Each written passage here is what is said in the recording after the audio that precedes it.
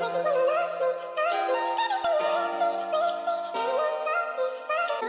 would never let a nigga get with you. Ay, let's see who got an issue. In other words, say no trust issues. Yeah, cause baby, I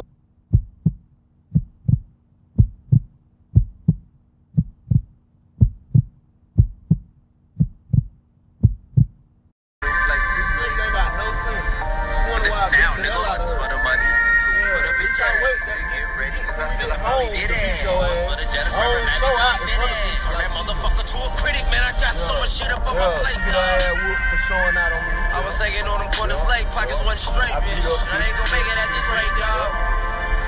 You 2 months pregnant and you don't do shit but nag and get on my nerves. And then when the nigga nut up, you want to say, "Oh, I'm pregnant." No, don't use the excuse, shawty. I be literally You want to sit there and play the business. You get on nigga nerve, and then when he beat your ass, cry wolf. And then when I start nutting up on you, you want to record shit. I don't care.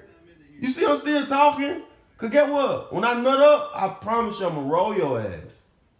Ain't nobody telling on me. I already told you, I never cuff up for nail another cracker. Yeah, we gonna bang out with these 17 bullets. So you're threatening to kill me? Yeah, all that. I ain't stutter. You heard what I said. When I say I got a story to tell today, I mean that. Let me catch my breath, y'all. First of all, I am pregnant. If you didn't know, now you know. 23 weeks on today. By the time I drop this, I'm pregnant. Well, of course, I'm gonna be further on, but it depends on what timeline you're on. I might be a mom by the time you watch this. Like, I may have already had my baby. If you guys are watching, like, later. What's up, Mafia? It's your girl Chen Marie, and I'm back with another video. Today, this video is gonna be something that's going, I don't know. This is like the most vulnerable time in my life, like being pregnant. But when I tell you the story I'm finna tell and testify and tell my testimony too, that point in my life, vulnerable. Oh, y'all, it's so deep. I'ma save it for after the intro. I may have already started with like a trigger warning. I don't know. If not, trigger warning. It's gonna get very explicit. It's gonna be very detailed. It's gonna be very traumatic. So to those of you who could relate on the topic, or who have PTSD or whatever the case is, sensitive, you know, ears, or your empath, just empath, I'm sorry, but just brace yourself or exit the video, okay? So no negative energy being sent to me. All of it's blocked right now, okay? I'm telling my story because God just gave me my final confirmation today. He done ring the bell and said, okay, it's go time, sweetie. Yeah, I don't care. Don't do it, okay? So I'm here to tell my story, y'all. My story of, it started when I was 18 years old, and it like basically worked its way up until I was 22. I'm 23, just turned 23, and it's been a year since I've been out of an abusive, toxic, traumatic, terrible relationship, okay? And the reason why I ain't tell this story any sooner is because, of course, I had to heal and process everything, and I'm still like healing. I've already processed the whole 4 years of abuse and toxicity and all that, and it took a lot of processing because, y'all, I'm not even gonna be able to tell you guys every detail in this one video alone. So comment down below if you guys want another part, and if you guys want to hear like other points of it, because it was stages of this abuse. It was stages of how I got reeled in, groomed, manipulated, abused. Like, it was, of course, they don't ever start off by just whooping your ass, okay? It don't ever start off like that. It start off all romantic and oh my gosh, I love him, love bombing, all that honeymoon stage. And then little by little, red flag, red flags, red flags, red flag, then boom, here's who the truth of the person is, then came out. Okay, but I'm gonna have a daughter, you guys. I'm gonna have a baby girl, and oh my god, I can't even talk too much on it, because now that is what brings tears to my eyes. Like, I'm so blessed to be having a baby, you guys. Like, I had a miscarriage in this toxic abusive relationship years ago in like 2020, and Lord knew, and my spirit baby knew, that was not the situation to be bringing kids into. And I'm so grateful that God has the divine timing and everything happened according to the Most High's plan. Okay, so I'm grateful for all the experiences I've been through, because I learned so much, and I know that God got me through it, not put me through it, got me through it so that I could tell my story and help other young girls, middle-aged women, young ladies, older women, because I know women who go through this their whole life and end up dying in this situation. And Lord knows, it's been several times, I can't even count on my hand, where I was this close to being flatlined, dead, off, finito. Okay, and I say that, and that's the God honest truth. I've been shot at, I've been choked almost till I didn't have no more breath in my body. I've been beat, I've been abandoned, I've been, you know, put in so many compromising situations. And I just, when I say I've lived a life, y'all, not necessarily the perfect life, the life that one would want to live, but I've lived a life, and I'm so grateful for the changes. I'm so grateful for the change, and I thank God. I thank my angel ancestor spirit guides. I thank my living prayer warriors and the unliving prayer warriors who prayed for me before I even got to that point. And my mama, the reason why I even want to tell this story right now is because my mom was just telling me how a lady was talking to her about her daughter, and she's basically in an abusive, toxic relationship, and she see that the boyfriend is jealous, and you know, it just keep her up at night as a mother. And now that I'm finna be a mom, like, that joint just, you know, I was so close to being dead, and it really is a humbling experience, for real. And people really don't know what be going on behind closed doors. Anybody can make it seem like, you know, a good relationship. Anybody can make it seem like, oh, happy go live, like, you know, lovey-dovey, perfect relationship. Anybody could portray that image, but you never know what goes on behind closed doors. And usually God have sent good friends in my life who I even fell out with friends behind the man I was with, because they just couldn't see their friend being put through all that, because it really messed with people's hearts. And it was to the point where I couldn't even talk to my family couldn't even deal with me, because it just, you know, it hurt their feelings to see their loved one, their daughter, their sister, their niece, you know, their cousin putting up with that type of stuff. And like, now that I'm at the stage where I was able to process all of that, and I'm grateful that people really cared for me. Like, even the people who was my friend at one point in time, and they said those words to me, and even my family, like, y'all,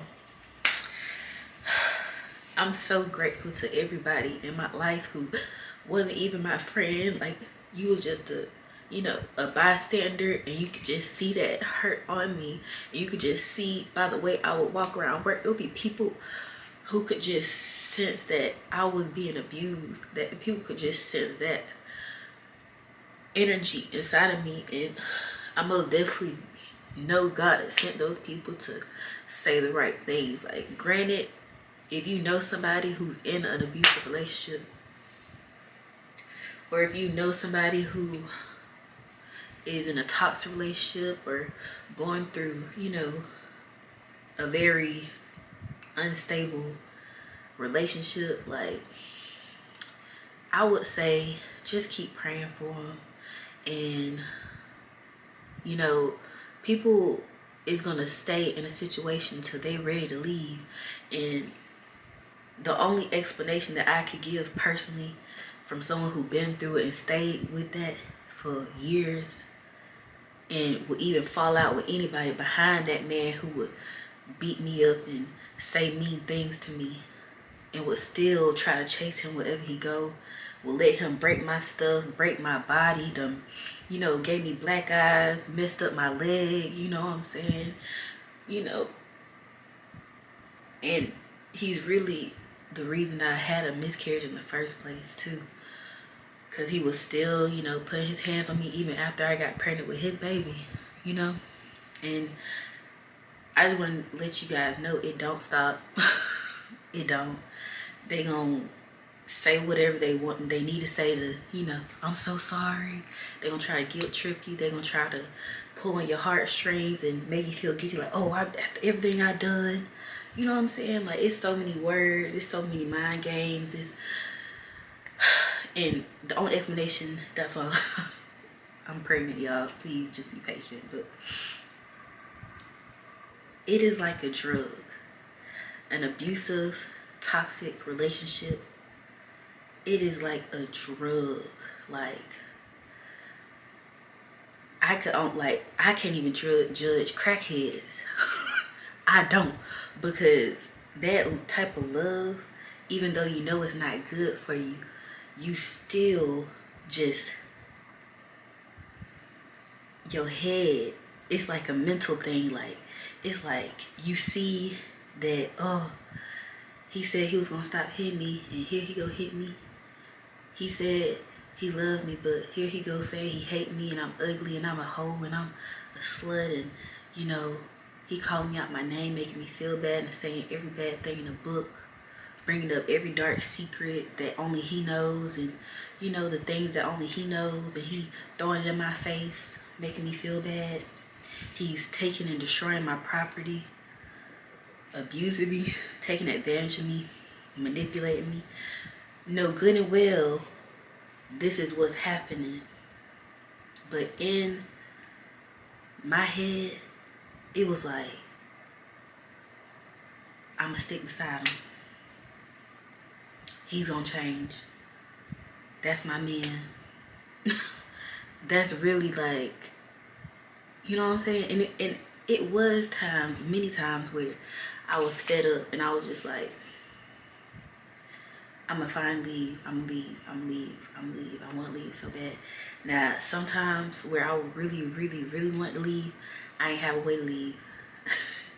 Or I done told my people done came trying to pick me up and play Captain Save Charity, and I would still go back. And it's like witchcraft. It's like a soul tie. It is a soul tie. But I feel like a lot of these men, they be having, a lot of these men who are abusive and narcissistic and toxic and play these games and, you know, is that person. I feel like it be mental illness. It be mommy daddy issues. It be witchcraft. They're warlocks. And they putting like spells on these, on the vulnerable, on the weak. It be like, cause that pull, it's like it's a different level of a pull, an energetic pull that is not explainable. Like, if you ever been in love, which I can't say I was in love with him. Like, looking back in hindsight, like, I had so much love for him, but it wasn't a good love. It wasn't like the type of love that God wanted me to have in somebody who was meant to be my husband. You know what I'm saying? And yeah, and granted, at the time, I seen it all with him: the kids, the wedding, the ring, the marriage, everything. But I'm so glad it didn't get to that point. Like, and even anybody who know me will tell you the only reason why I even left that relationship after 4 years of being in that toxic BS is because God himself took me and misplaced me out of that situation. And then after I got removed from that, because I'm gonna keep it real, we got evicted from the house that we had together. We got evicted because it was only me paying the bills. Let's just be frank. That's another thing. A lot of these men, they don't be providers. They will literally depend on that same woman, that same girl who they are abusing, who they are hurting. It gets so deep, but I got evicted from the place that we was living at. So that forced me to have to come back to my parents' house because we done lived with his grandma. We done stayed with his little friends before. We done slept in cars together, slept in hotels and motels together. I done, when I say rode for that man, through the ugly, through the roaches, through the bed bugs, through the couch hopping and the drugs and the alcoholism and the abuse. Stuff that I was raised in the suburbs. Think about the Bel Air. Think about I was raised in a good house, 2-parent household. My parents got good paying jobs. We had everything. Food, house, clothing, bills was always paid. They had a loving, non-toxic relationship. I have siblings. I have a big family. But I still ended up in that situation. And I could just say they know how the predators, they know how to pick their victim. They know who to prey on. They know how to manipulate. They choose the right people. And at the time, just got out of high school, had mental illnesses, wasn't treated for it. Felt like, oh, I'm grown now. You know what I'm saying? Had that type of mindset. And I had broke up with my high school boyfriend because I wanted to go out and see what the world had for me. And, okay, brick wall, years of trauma, years of going through trials and tribulations, okay? So, I'm just here to share the realness of it. So this is like a long intro, and I'm trying to figure out where I should start, okay? So I'll be right back. Had to pray on it, y'all. And yeah, I'm gonna just start from the beginning. How did I end up in a toxic relationship? How did it happen? How did it start? What's the signs? You know what I'm saying? So met him on a dating app, POF, okay? We end up linking up, and ever since after that, it was just like locked in, you know what I'm saying? The relationship was rushed. It happened very fast. We was boyfriend and girlfriend, exclusively dating after like 2 weeks of us knowing each other. So very rushed, very like, he was like, I know that you're the one for me, and I want to go ahead and make it official, cut off all my hoes, you cut off all yours, and we just focus on each other. I'm ready to take it, you know, to the next level, pretty much. So yeah, when I got with him, just graduated, was in college, had a job, working at Old Navy, had my own car, lived with my parents. Green. When I say green, if you don't know what green is, that means that you basically are innocent to the streets. You have no street knowledge. You have very little just knowledge. You're very green, innocent, clean slate. Only been with like one guy or two, you know what I'm saying? And the one I was with, he was my high school boyfriend. And yeah, so like I was telling you guys, I did have mental illness. And I say did because I'm not that anymore. I had a spiritual awakening, and I ended up realizing it was just spiritual attacks, but that's a whole nother story, okay? And that's like probably above a lot of y'all. You know, a lot of people can't understand that type of stuff, and that'll be a whole nother video, okay? But yeah, so was having a lot of conflict with my parents. I was the rebellious child, you know what I'm saying? I was the child who was a difficult one and had a lot of issues because of my emotional issues and just mental issues and stuff like that. So met, I remember when we first started linking up, it was like a lot of smoking weed, wasn't smoking. Like I probably tried weed maybe 2-3 times. Got with him 2-3 times a day, if that, like, and he would put me on the liquor, and he was bringing me around things I'd never been around, like street stuff. He was a gang member. He was in a gang. He was in the streets heavy, and he had pending charges. And yeah, so that was what I knew about him. And you know, at the time, I'm like the type of person that was like, oh, I can fix him. You know what I'm saying? I had that type of mindset, like, I can help him, I can heal him, we can grow together type thing.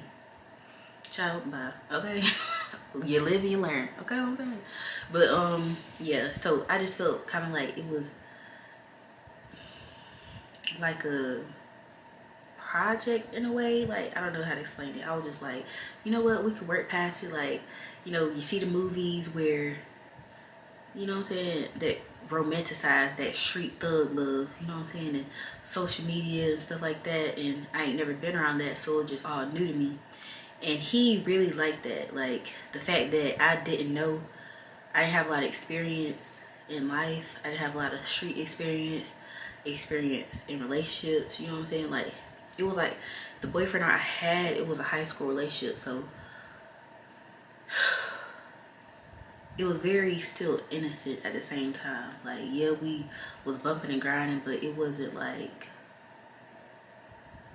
you know what I'm saying, nothing extreme.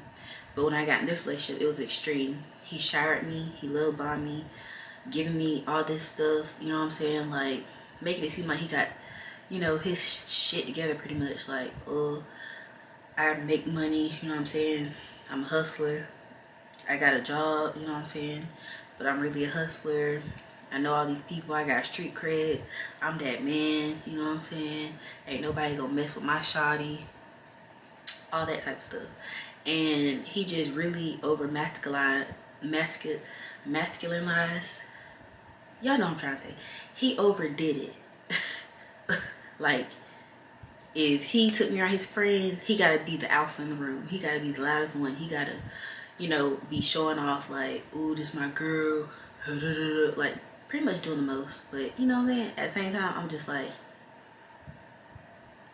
I don't know how men act. I haven't really been around a lot of men. I grew up with all sisters and my dad in the house and my mom in the house, so I wasn't really around a lot of men, boys, like none of that. And yeah, so I'm just like, maybe this is normal, like this is like scary. Like, I remember he took me to the hood, he would be taking me to make his plays and everything, and I would be so scared, y'all. Like, I just knew it was gonna be like a shootout. Like, this man kept the gun on him, kept stuff on him, you know what I'm saying, and he was doing all that. So I was scared. I'm from the suburbs, I ain't never seen nothing like this before, and I'm just like scared. Like, I remember I used to have my hand on the thing that made the seat go back. I'll be ready to duck. He'll be going inside, leave me in the car in these very shady places, and I'll be pretty much trying to duck. Like, I'm scared. I'm like, ooh, fuck, this might be the day I die. You know what I'm saying? It was just it was so crazy. But yeah, so ended up getting kicked out. He ended up coming to pick me up, whatever. So that whole experience, like, I got kicked out because I violated my parents' like rules. I was staying out, you know, getting high, you know, not obeying their rules, so they ended up kicking me out, trying to show me a lesson. But I guess they expected me to like come back and, you know what I'm saying, get in line. But it took years for me to get in line, y'all. Like, after that, I was so like, he came pick me up. My parents had threw my stuff out. He came pick me up with his friend, and he just played like the Prince Charming, like, oh, I saved you, now you owe me. And he used that and dangled that over my head throughout the whole relationship. I kid you not. Like, oh, I came to save you, your parents don't love you, they don't, you know what I'm saying, just saying all these bad things, making me believe that my parents didn't love me, making me believe that my parents, like, I couldn't go back to them and all that good stuff. But the whole time, you know, that wasn't the case.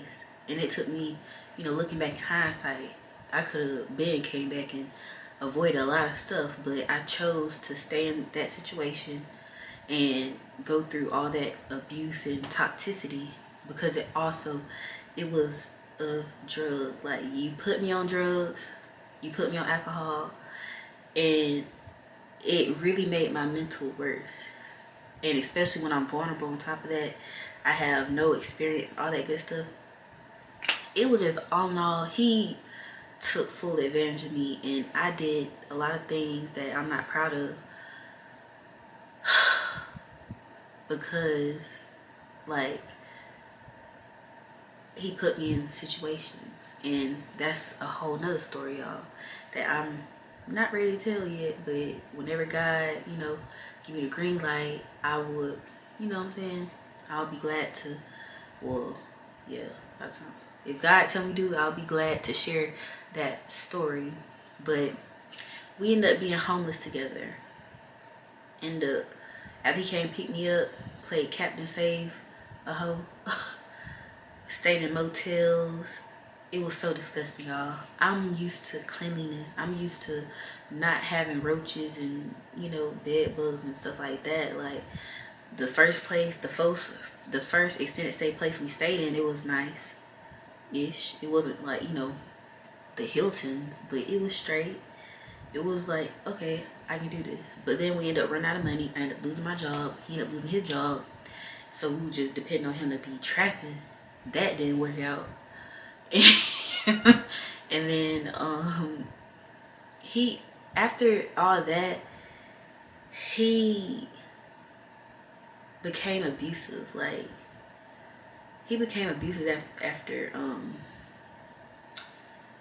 we, you know, basically lost everything and stuff really got hard. And he would be showing me red flags, like, you be very aggressive with me, and you be, you know, saying mean things to me, hurt my feelings, but then I'll turn around and be like, oh, I'm sorry, I love you, you know, blah blah blah, I ain't mean that.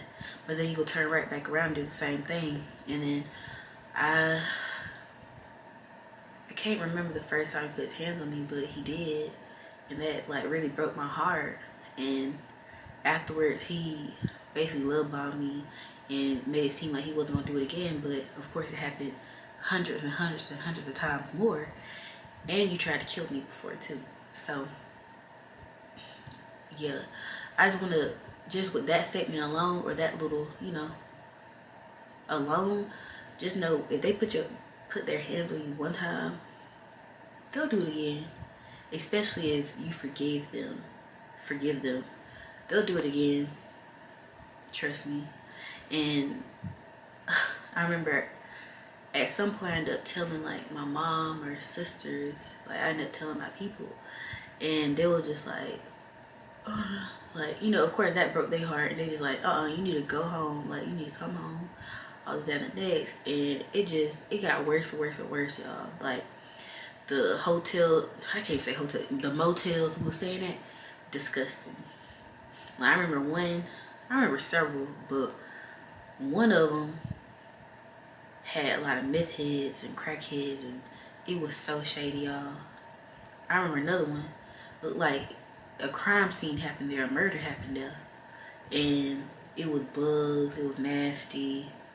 People was outside, you know, trapping and having all type of stuff going on.